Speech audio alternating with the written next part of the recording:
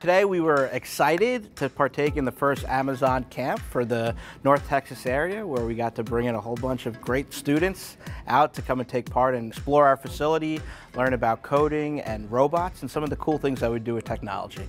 I really didn't know how big it was until we went to the certain part. We saw like the whole thing, and then it was like, this is really big, like it's huge.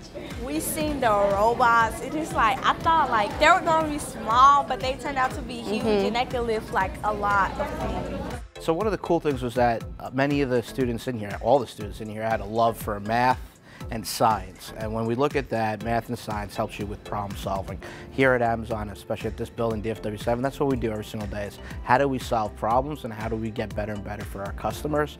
And the students today definitely saw that and brought a wealth of questions and knowledge, which then made this trip even that much more special.